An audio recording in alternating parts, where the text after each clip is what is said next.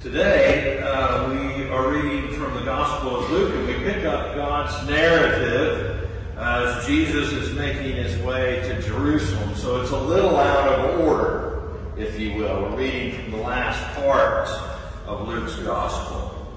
He knows that going to Jerusalem will bring his earthly ministry to an end and hasten the kingdom and the reign of God. And there is some urgency here sensed by Jesus, and I think by the others around him, that things are changing and they are changing quickly. Now, in all the Gospels, Jesus sends disciples out. He sends them to share the good news. And in fact, normally on this Sunday, we always read sending out passages. Now, remember that in Luke, Jesus has anointed his disciples, and he himself been anointed to send good news to the poor, to proclaim release to the captives, and recovery of sight to the blind, and to free the oppressed. Our particular passage today tells us that his disciples have gone off to do this, and they have entered the town of Samaria, where there are Samaritans there. Now this reminds us that Jesus went to the variously religiously minded.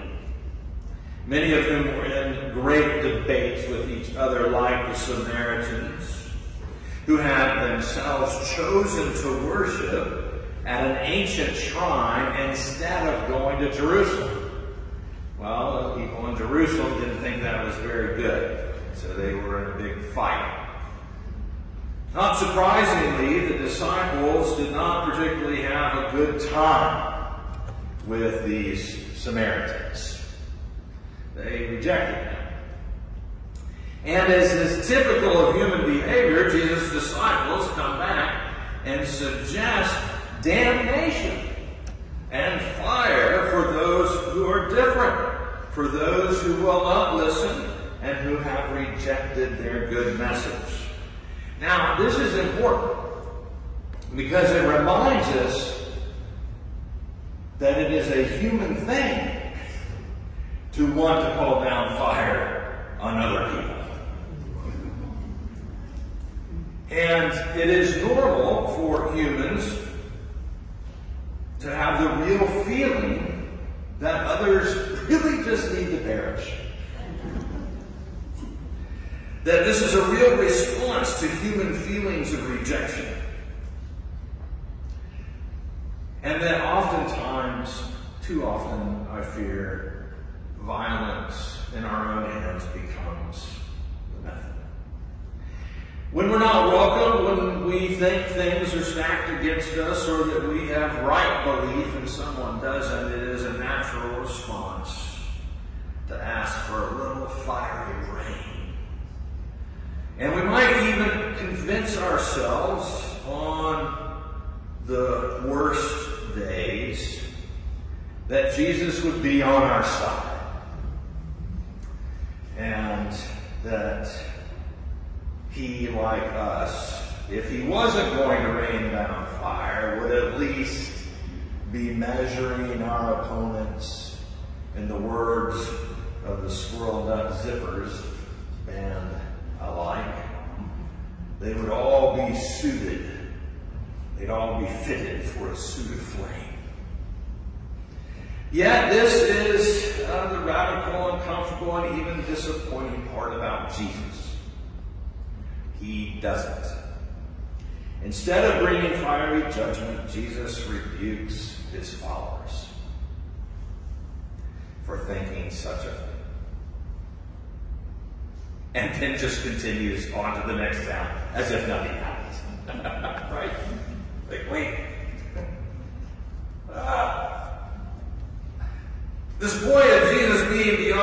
politics, religious, and cultural tribalism is brought home in the very next few sentences. A person comes and says they'll follow Jesus wherever he goes, and Jesus points out, most people actually won't.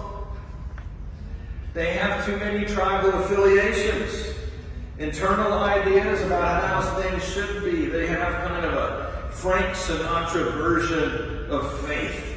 They'll have it their way. And so he says, foxes have holes and birds have nests. But the Son of Man does not. This is not a reference to people without homes, but a reference to a mission and love that is not bounded by human categories of any kind. So Jesus travels on and continues to invite people to follow, but they have other things they have to attend to, more important things. What's interesting, Jesus doesn't really judge them for this. He just continues on towards Jerusalem to pay the price of ultimate love for all people.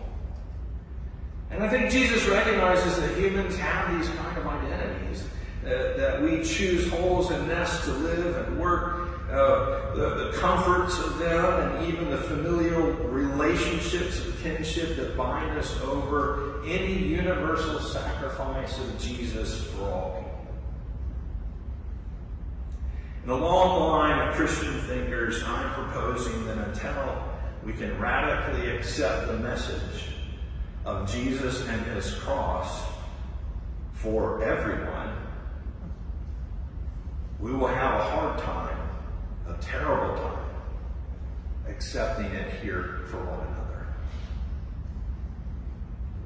If we cannot accept the personal sacrifice of following, or giving up on our own individualism, giving up on nests and holes in our personal judgments of fire, we are going to continue to struggle.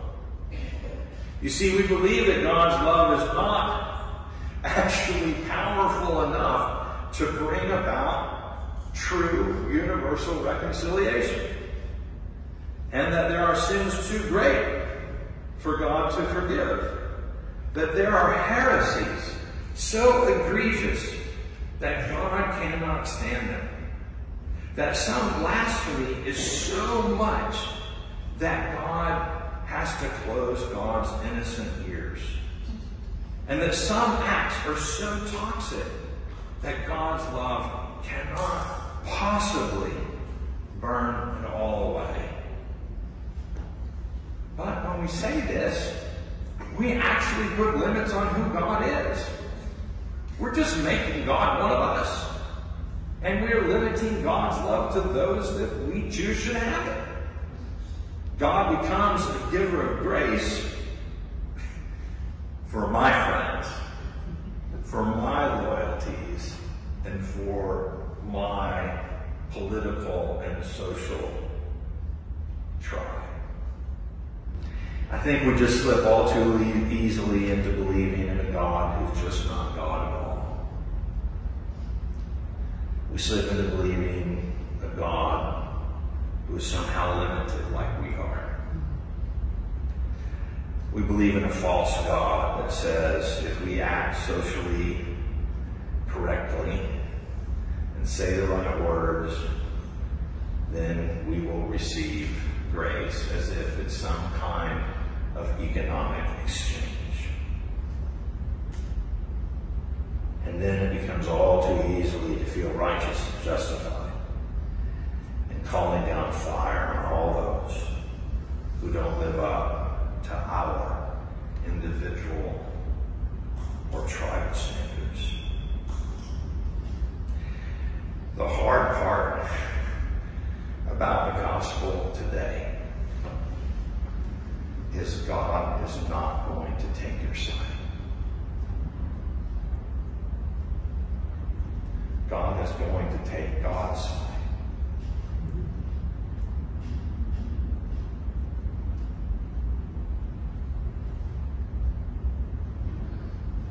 The urgency is not an urgency of righteousness. It is an urgency to love. Knowing that not everybody will return that love, and yet the urgency is to love.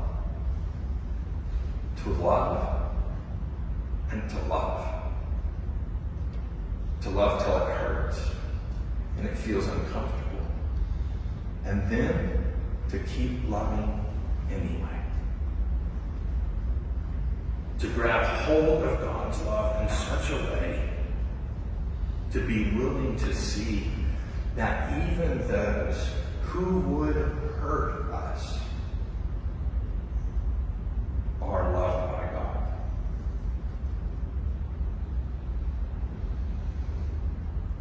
And that is a very difficult gospel indeed. But I believe in a Jesus who died on the cross,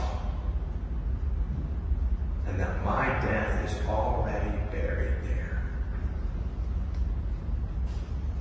And that no matter what this world brings to me or my girls or my family,